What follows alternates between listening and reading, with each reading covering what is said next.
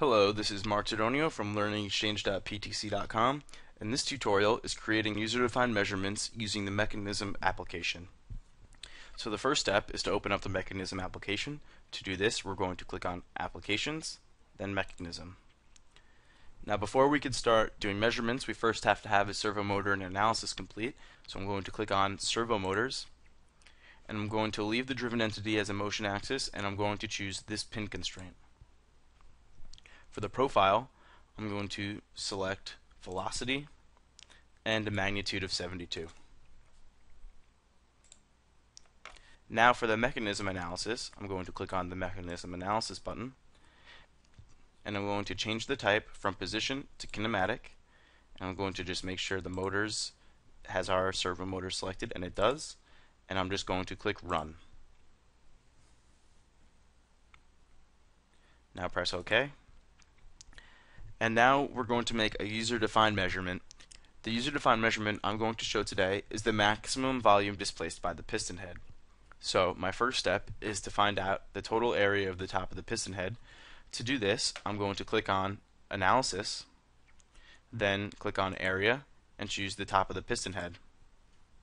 Now it's going to return the area to me. I just want to save this number, so I'm just going to copy it and click the check mark to complete the analysis. Now I'm going to click on the Tools button and choose Parameters, and I'm just going to add a new parameter called Area Top, and I'm going to set the value to the area that the analysis just returned to me, and then click OK. Now I'm going to go back to the mechanism application and choose Measurements. I'm going to add a new measurement, and this one is going to be called Length Max. It's going to be a separation type, and the first point I'm going to measure from is going to be a point on the crankshaft. So to find this, I'm going to click on Tools, Find. It's going to be a point, so I'm going to click on Crankshaft, click Find Now, and it's 0.0, so I'm just going to move that over now. Now the next point is a point on the conrod, so I'm going to click on Find, change that to conrod, click Find Now, and it's 0.1. Now I'm going to leave the separation type as distance, but I'm going to change the evaluation method to maximum. The reason I chose maximum is because I want to use this standard measurement to find the maximum length between those 2 points. Now click OK. Now I'm going to create one more measurement. This time I'm going to name it Volume Max, and the type is going to be user defined. The quantity is going to be volume. To find the maximum volume displaced by the piston head, I'm going to take the area of the top of the piston head and multiply that by the length displacement maximum measurement that we just created. So first we're going to click on Constants, and my area top constant isn't there, so I'm just going to click on Add New Parameter, and I'm going to click on Area Top and Insert Selected. I'm just going to double click on Area Top, and it is added.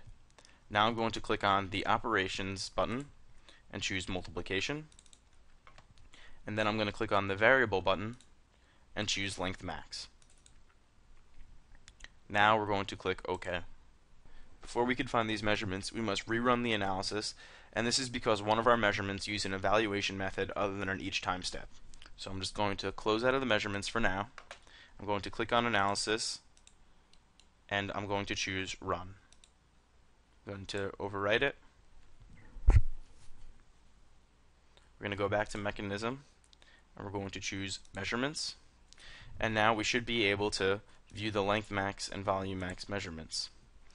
And now click on the graph to review the results, and the maximum value on the graph corresponds to the value next to volume max, and that's about 23 cubic inches for the maximum volume displaced by the piston head. And this is how you create user-defined measurements in Creo Parametric 1.0. Well, I hope you found this tutorial useful. This was Mark Tidonio from learningexchange.ptc.com. Feel free to check out more content at PTC University or at learningexchange.ptc.com.